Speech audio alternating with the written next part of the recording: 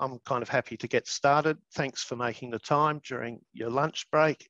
Good afternoon, people in Eastern Australia. Good morning, those over in the far west. Thanks for coming along. If you're looking for the Climate Systems Hub welcome webinar, this is it, and you're in the right place. Today, I'll be speaking. I'm Simon Marsland from the CSIRO and the Hub Leader of the new Climate Systems Hub. And I'll be joined today by our Climate Adaptation Mission Leader, Sarah Boulter, who is based at UTAS, but sitting up in Canberra, and our Indigenous Facilitator, Rowena Bullio, who is based in Canberra at ANU, but sitting up in Cairns in the far north.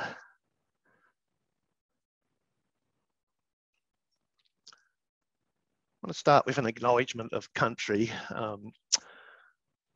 One of the great things about, I think, the National Environmental Science Program is its strong Indigenous mandate. And I'm on Bunurong lands of the Kulin Nation down here in southeast Melbourne today, where it's a beautiful day and there's some pelicans flying around down near the beach. Beautiful country, and I want to pay my respects to the elders past and present of the Bunurong country which I'm on. I want to extend that up to the elders past and present of Ngunnawal country where Sarah is today, and also to elders past and present of the Gamoy, Wallaburra, Yidinji and Irrakanji lands where Rowie is up in the far north, and extend that to the lands of all the lands on which people are joining from today, and would ask you to pay your respects also to our traditional owners and elders past and present. Thank you. Take the next slide. It is an exciting time for climate science. You know, it's been decades in the making, the activities of the climate scientists, but the focus of the, global policymakers from many countries, 197 around the world, in the Conference of Parties is firmly on, what might happen next week at the COP26 Conference of Parties, and a big event where all nations are making their commitments around climate change and what we're going to do about it. So a great time to be starting up the new Climate Systems Hub and bringing the research excellence together that the hub partners bring, and really reaching out for that impact on how society responds to what is a really great challenge. And also having that intergovernmental panel on climate change 6th assessment report, the physical basis, part 1 of that just coming out in August, also, focusing the world's eyes on where the climate science is at. And I'm really proud that, 5 of those 234 authors on that report are actually researchers in the Climate Systems Hub here with me. So that's, a really exciting time.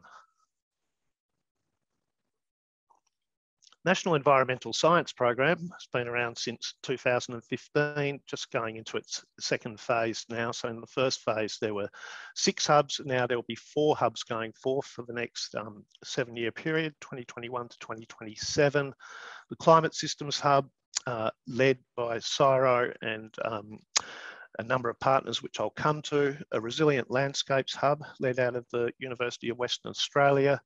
Marine and Coastal Hub, co-led out of the Reef and Rainforest Research Centre up in Cairns, and also University of Tasmania down in Hobart, and a Sustainable Communities and Waste Hub led out of the University of New South Wales. So 4 really great investments into the science around environmental science in this country, and very grateful to federal government and the Department of Agriculture, Water and the Environment for funding this quite substantial and major project in Australian environmental science. Check this out. This is really exciting because with each of the hubs, there's also associated a cross-cutting mission. So for the Climate Systems Hub, it's the Climate Adaptation Mission, and we'll be hearing from the mission leader, Sarah, shortly. There's a Threatened and Migratory Species and Ecological Communities mission led out of the Resilient Landscapes Hub, a Protected Places mission that's going to all kinds of places on country, both land country and sea country, wetlands, bird habitats, etc., and a sustainable communities waste hub, which has a waste impact mission.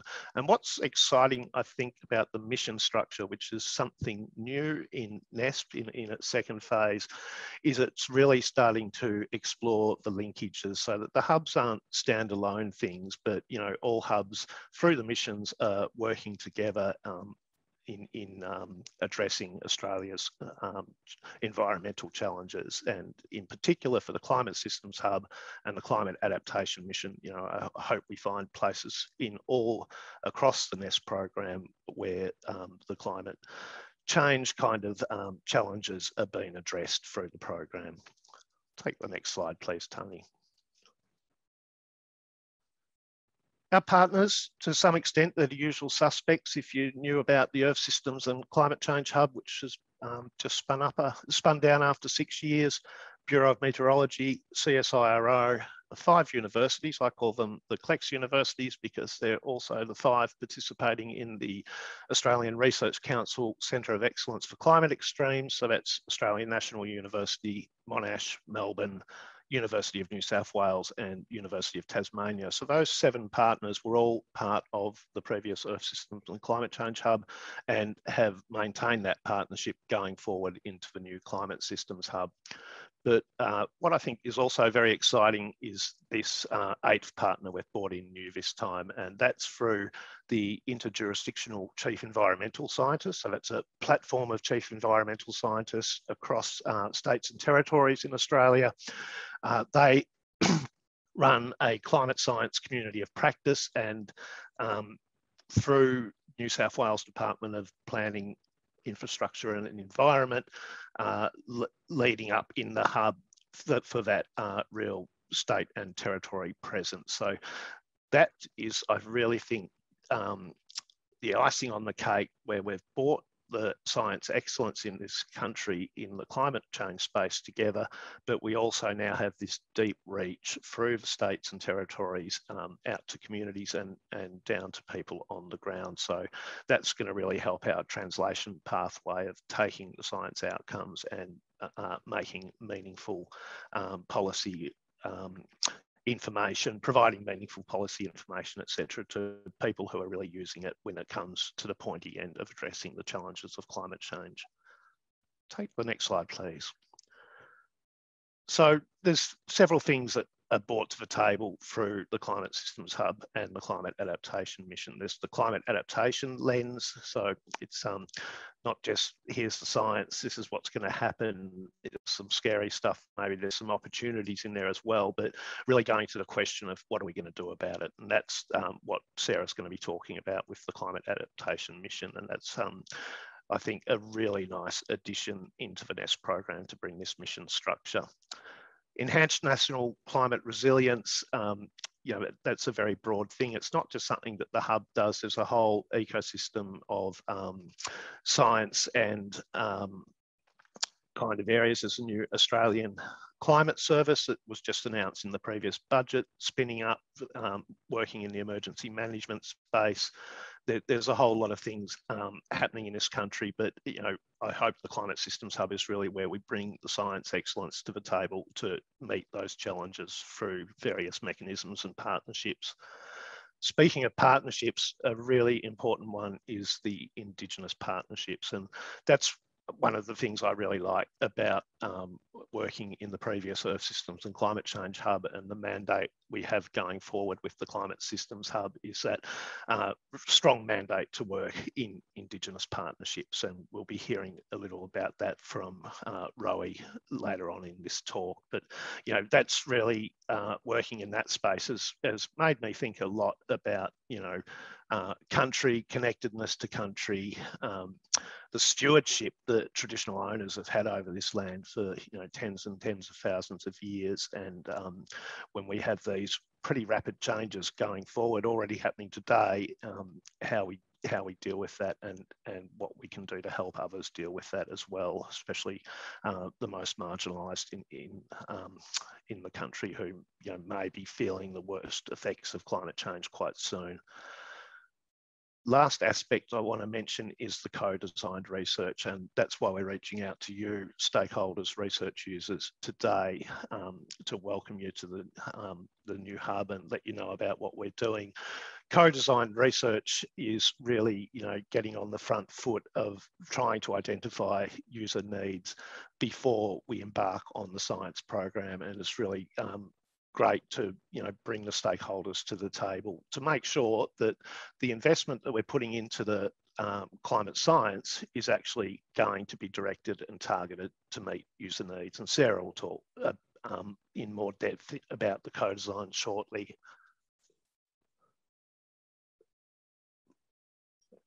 Really happy that last Friday we got the first research plan 2021, approved by the department, and that's very exciting news.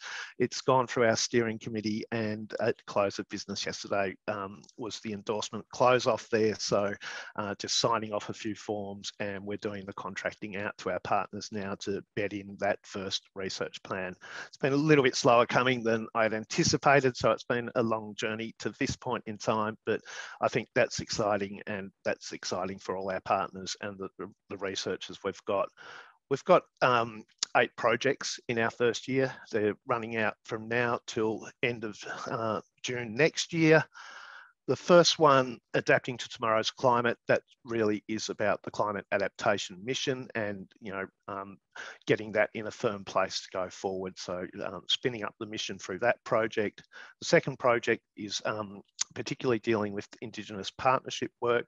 It's also carrying on some previous COVID affected work that was being done towards the end of the Earth System and Climate Change Hub, and make sure that those conversations and plans that were started off are not left behind, and we maintain relationships that have been built in the past as we go forward, growing and nurturing and building new relationships going forward.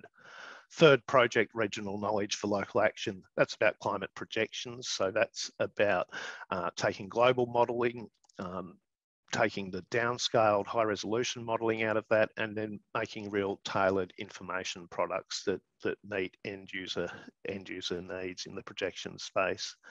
There's a project on emerging climate extremes. So that's really at the pointy end of climate change. Heat waves, cyclones, floods, droughts, all kinds of things that, you read about it in the newspaper every day. I don't know if we just have access to more media, but it seems the extremes are happening more. Maybe people are living in more places or there's more of them, but certainly climate extremes is a huge challenge going forward. Modelling the future, that's about, work we do with global models. Access is Australia's weather and climate model that goes from all scales, from your daily weather report out of the Bureau of Meteorology right through to those hundreds of years looking forward, global climate experiments with scenarios of high emissions or lower emissions or different emission trajectories that society may choose upon, and having that capability and maintaining that capability. There's a project on changing oceans, coastal and climate impacts. It includes marine heat waves, many facets of the ocean, ocean carbon uptake, ocean heat uptake, etc. There's one on understanding climate variability. So, things are not linear in this world. Climate change is not linear. It's in fact superimposed upon many cycles of variability. And you would have heard of El Nino, Southern Oscillation, La Nina, etc., Indian Ocean Dipole, Southern Annular Mode, these longer terms of variability that are intrinsic and natural in the climate system. So you need a really firm understanding of that kind of stuff if you're going to disentangle out of that exactly what the climate change differences are. Understanding climate variability, and then the last one there around carbon. And carbon, is really central to the climate change story. Where is it? Where's it going into the land? What are the ocean sinks? What are the impacts of that, especially in the ocean, the acidification, and what that might do to ocean ecosystems as well.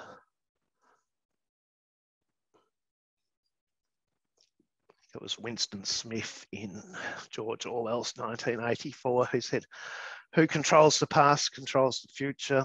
Who controls the present controls the past. It's something about information. Before I want to look forward, I just want to step back for a moment to the past, because we're building on some great work that's been done through the Earth System and Climate Change Hub. In fact, if you didn't see it, they put out the really nice Climate Change in a Land of Extremes synthesis report in June as that hub was winding down. You can Google that up, a beautiful synthesis document. And so we're standing on the shoulders of giants of the work that's been done in the past. But that said, looking forward, you know, we've just got our first research plan 2021. Each year there'll be new research plans as per the NESP process.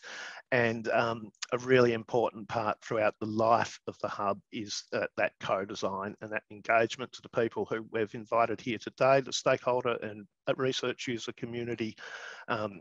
Very much a big part of our 2021 plan is the co-design process, which Sarah will be talking about more. And I think at that point in time, I will pass it to Sarah, please. Thank you. Thanks, Simon. Really appreciate that introduction. So as Simon has said, one of the really new things about the NEST program this time around is the introduction of the idea of the missions. These are intended to focus research around a particular challenge, and it should cut across each of the different hubs. So Simon mentioned the COP, and I think it's worth pointing out that the Paris Agreement included a commitment around adaptation. And so it's just as important to be thinking about that in this space as how we reduce emissions. And effectively, that commitment is really around ensuring that we are well adapted. And the climate adaptation mission is very much focused on how we can ensure that Australia is well adapted to the level of climate change we can expect in the future. So it's thinking about our adaptive capacity, it's thinking about our resilience in response to climate change risks. And in terms of what we'll do in the adaptation mission to work towards that goal, there's three things that I wanted to highlight. I guess sort of working into out a bit. So one of the things we want to see across the NESP is building capacity amongst researchers to really incorporate thinking about adaptation and the climate change challenges in how the activities and research is undertaken. Secondly, we are looking at how we can support you as decision makers and policy makers in undertaking adaptation. We understand that that is very much on the front of mind for a lot of decision makers at the moment. It's a complex space. It requires quite a lot of thinking about values and risk and choice. And so our plan is to build research and activities in collaboration with our stakeholders that are very much about how can we support you to uptake and apply evidence-based data, how can we provide information and management tools that will really support the process of adapting to climate change and making decisions around what's appropriate in terms of adaptation for your region or your community, your state. And then underpinning that is really ensuring that we're able to undertake research across the hub that's not just focused on a particular area, it's really integrated across what we do in the NESP program. So we want to see adaptation focused research that really underpins the holistic approach that adaptation demands when thinking about climate change risks to different communities or places. There's lots of research questions that we could undertake in thinking about that integrated research, and we are through the co-design process currently thinking about that and exploring that. We've already undertaken a number of conversations with different stakeholders to begin to think about that. But it's an ongoing and very much developing process that will occur across the hub, the life of the hub. But a few of the things that we're already thinking about is how can we assess what it is that we're currently doing in Adaptation Australia and thinking about what that means in terms of best practice. We already have a number of years under our belt of trying a number of different approaches, and I think it's useful to do a little bit of reflection to try and help support how we go forward. Some things have worked well, some things have stalled, and it's really timely, I think, to look at that and think about what best practice might look like. I think also there's an opportunity to help develop further tools and support for undertaking vulnerability assessment, but also for making decisions around adaptation. There are quite a lot of tools already out there in some areas, but other areas or sectors that's less so. So it's really about how can we consolidate that approach and ensure that users are getting the support they need to undertake those processes. And then finally, I feel it's really important that we foster a community of practice, and that's an opportunity to develop those linkages across research and practice, but also within practice itself, that opportunity to learn from one another about what works and doesn't work in an environment that's supported by good research and good evidence, I think is a really useful thing in adaptation. It's really very much a process that requires thinking about your individual situation, and so being able to provide that environment to support that, I think is a useful thing that the mission can do. I just want to reflect a little bit on the co-design approach. So Simon introduced this at the beginning of the webinar. It's important to say that the Hub is very much committed to doing our work in a co-design fashion. That's always a challenging approach, I think, for a lot of people. It doesn't necessarily always work easily, but I think it's definitely the way that we can make sure that what we deliver suits users' needs as best as we possibly can. And it's worth mentioning, we're doing that in a way that speaks to 4 principles of co-design. One is around sharing power. So we are keen to make sure that we work with users in a way that acknowledges that there is information and knowledge and experience on both sides, both the research side and the practice side, and both equally need to be brought together to put forward good research and support good adaptation activities. The second is around prioritising relationships. We're very much committed to building good relationships, and Rowena will talk in a moment about her role in that, in building partnerships with Australia's First Nations people. And that's really around building trust and connection. It needs to be supported by participatory approaches. We don't want it to be death by workshop, but I think it's important that we make sure that in what we do, we use approaches that allow the voice and shares that power and builds those relationships across that. And then finally, we expect it to build capacity, and that's on both sides, both the research side and the practice side, where we're looking at making sure that we're learning from one another as we go through this process. And so the expectation is that co-design approach will lead us through the life of the Hub. In the initial scoping, starting up, planning of the Hub, we have created a slightly more tailored approach to thinking about co-design, and we're currently working through that at the moment. We've designed it in 4 steps, which we hope make sense, and they're focused on how we can understand what's needed and develop things that will meet those needs. So we're beginning with engaging. We're really asking those questions to users and stakeholders around what's needed, what's already happening, where are there gaps, where are there opportunities that might shape our research. We've currently or just recently gone through a process of analysing that very early engagement and understanding to think about where are their priorities, where are their key focus areas, how can we think about organising research in a way that speaks to those user needs. We're just beginning to undertake the co-plan stage, where we're really starting to think about more deeply about user needs, what could be key outcomes, what are the key questions and needs, and think about what projects we could develop that would speak to those needs. And then we will work in a more focused way around potential projects to work with stakeholders to really design exactly what those projects look like, to make sure that they're meeting the outcomes that we've set up. And so that's the process. That's sort of the stage at where we're at the moment. Some of you may have been engaged with some of that. Some of you might be waiting, hoping to be involved in that.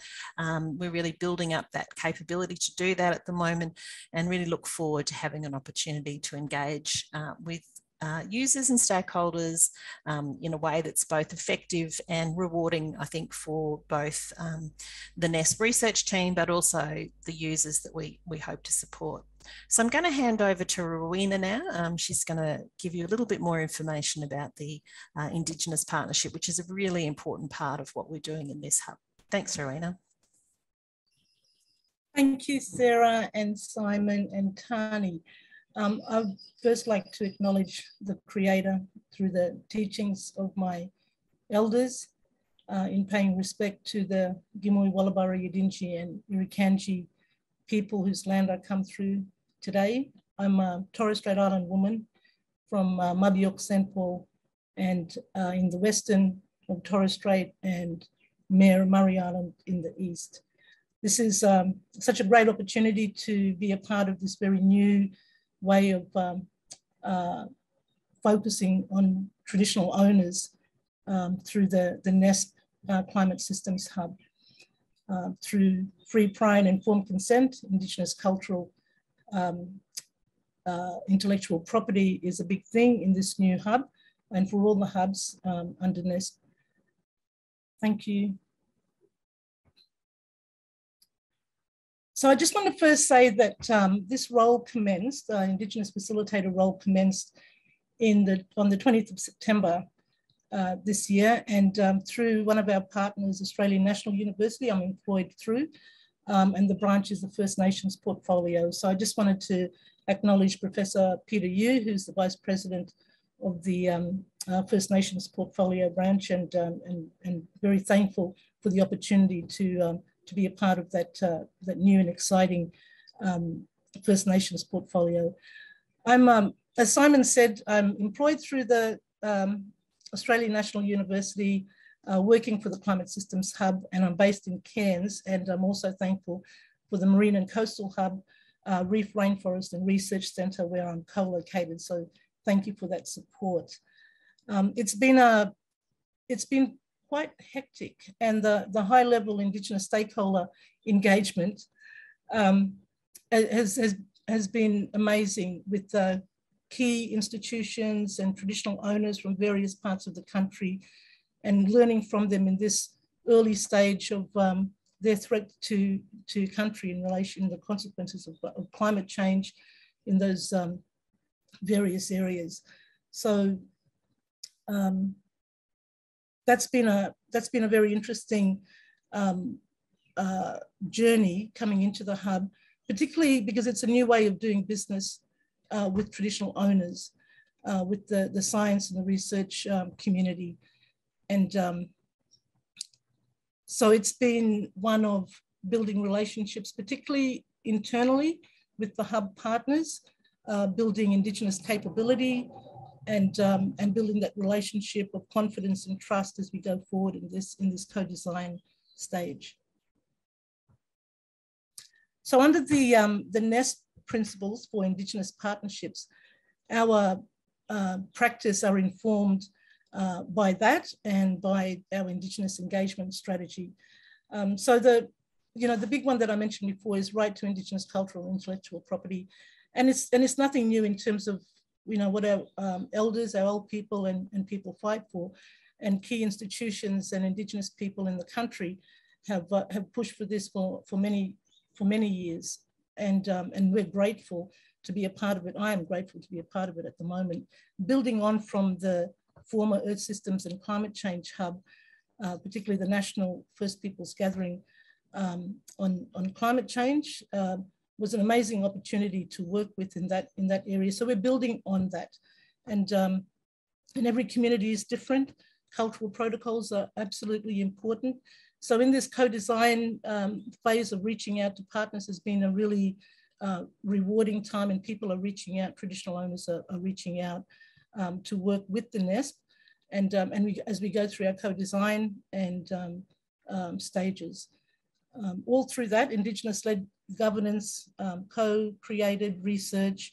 And the thing that Sarah had said before around those 4 principles of co-design, and sharing power is a big thing, because that was not, it wasn't inclusive in past times. We have a really great opportunity now in the way we do business with our traditional owners within this multiple knowledge system of sharing and caring for country. So that's I think that's pretty much it, really.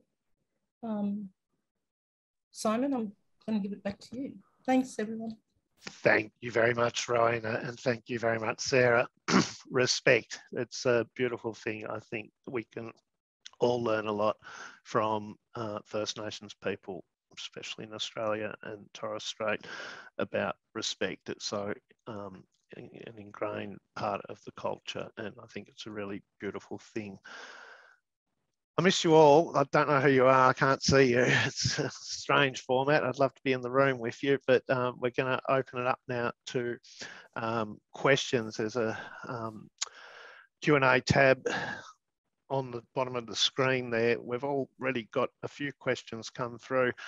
Ironically, they're all from anonymous attendees, so I don't know if that's just one person who has that name, but I'm going to assume it's a variety of people who I can't see. And the first one was, can we explain more about the co-designed research and what sort of principles and mindsets have been explored in this aspect? And that was posted at 1:13 p.m, which was about 5 minutes before Sarah started talking, and she went directly to those principles of co-design, mentioned the sharing of power, prioritising of relationships, the participatory approach and the building of capability. But Sarah, did you want to add any more? You've been given the chance there. Thanks, Simon. What more would I add? I guess the main thing is that, you know, like, I think what we're trying to elevate in the hub is that this is really an important value for us, and that we recognise that for our science to be successful, it is important that we engage, and we engage in a meaningful way.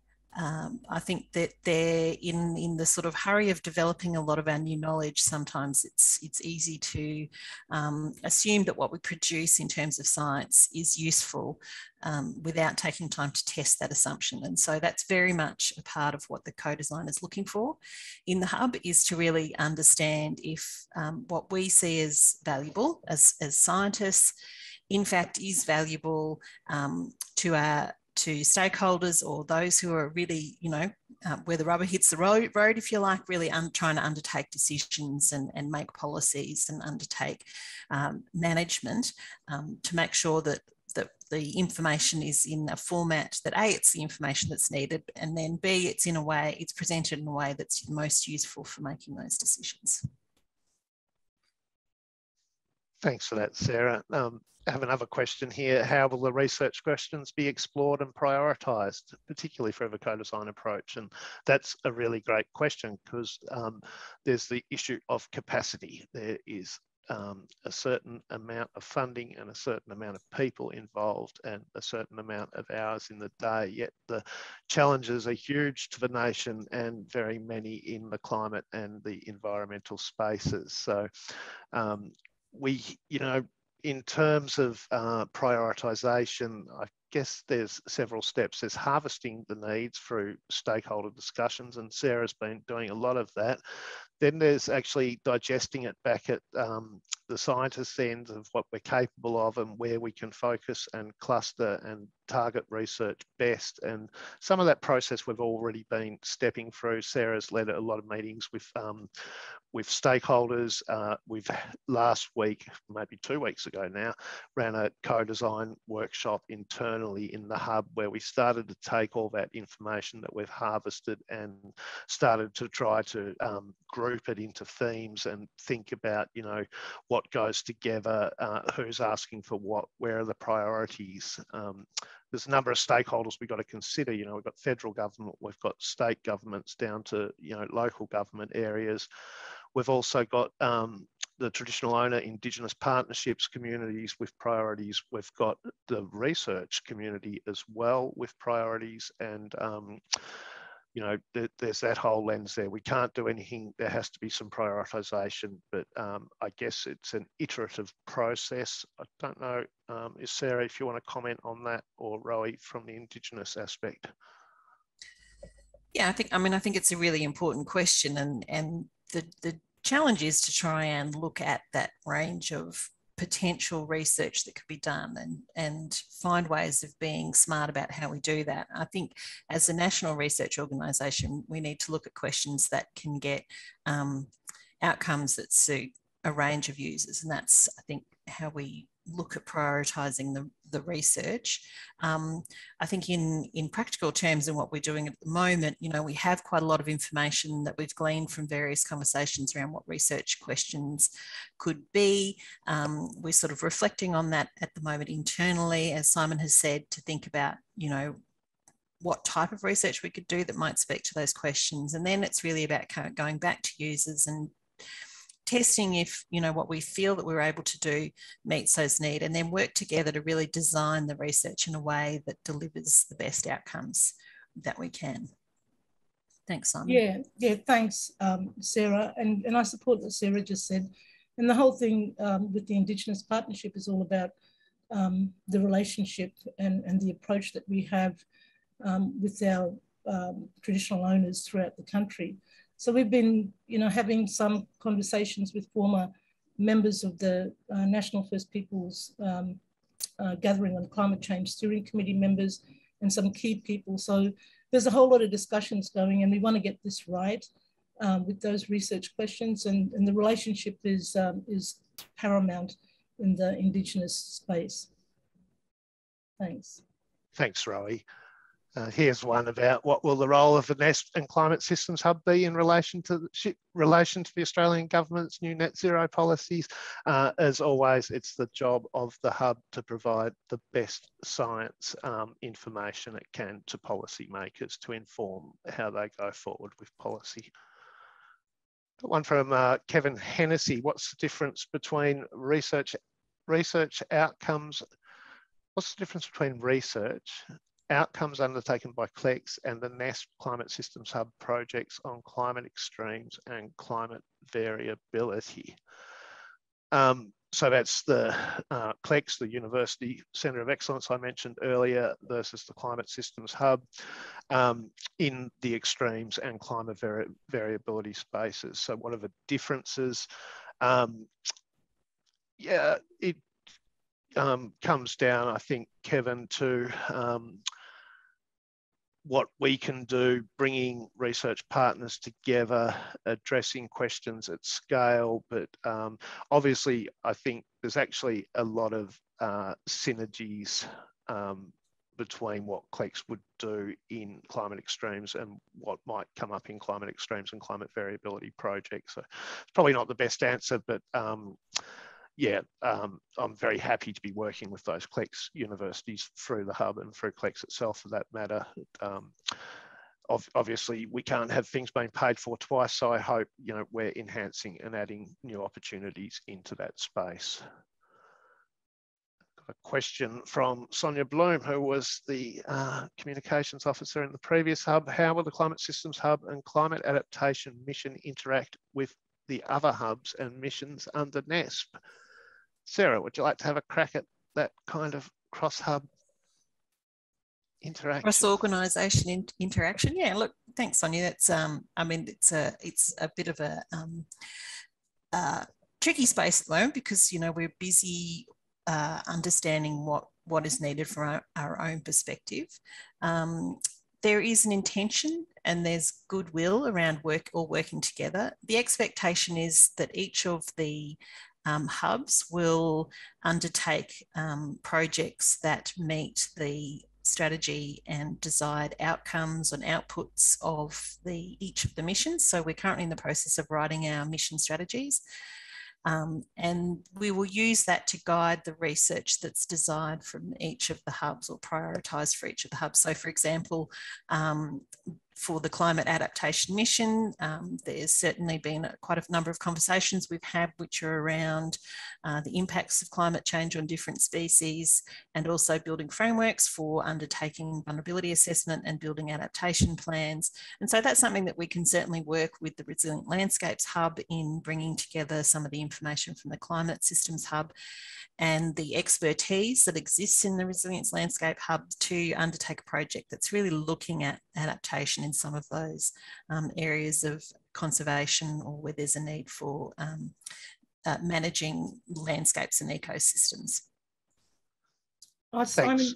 Oh, yeah, go on, Rowie. Yeah, no, please. just very quickly, I failed to mention actually about the other Indigenous facilitators in those 4 hubs, which is really, you know, the holistic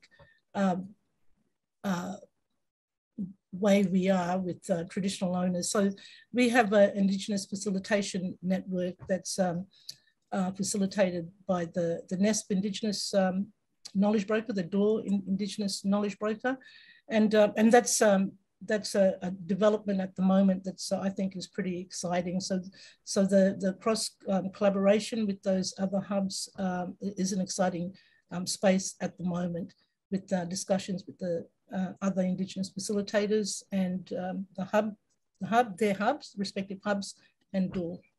Thank you.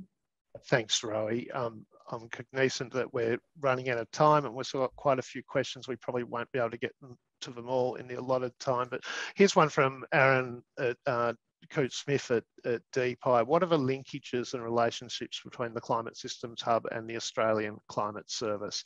That's something we're still teasing out, Aaron. I think in terms of getting spun up, the Climate Systems Hub is a little bit ahead of the Australian Climate Service at this point in time, but we've certainly had a number of discussions with ACS around forming linkages.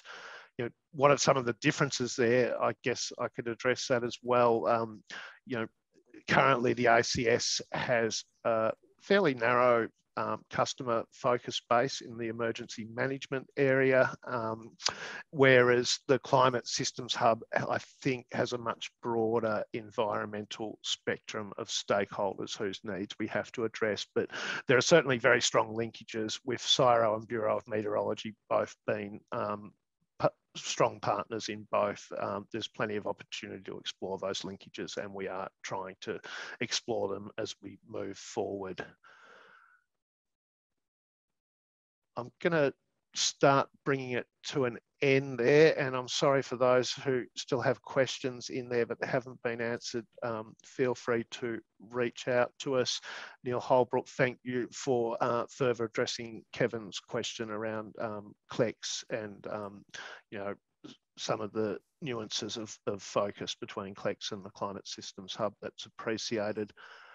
I want people to know that this isn't the last time we hope to see you. We plan to be running a series of webinars, you know, over the life of the hub. The next one slated, and it will be before end of the year, is the co-design webinar we'll be running, and that QR code there, I assume you know how to contact us, or I hope you're already on our email list if you are here, but there's a QR code, or from the website you can also find information how to get in contact with us and stay in contact with us, and that would be really welcome.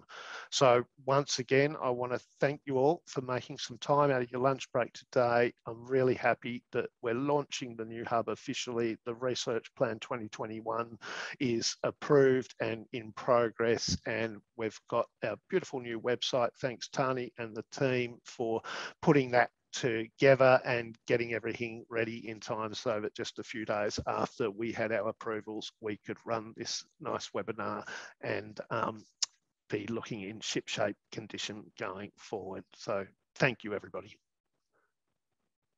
Thank you.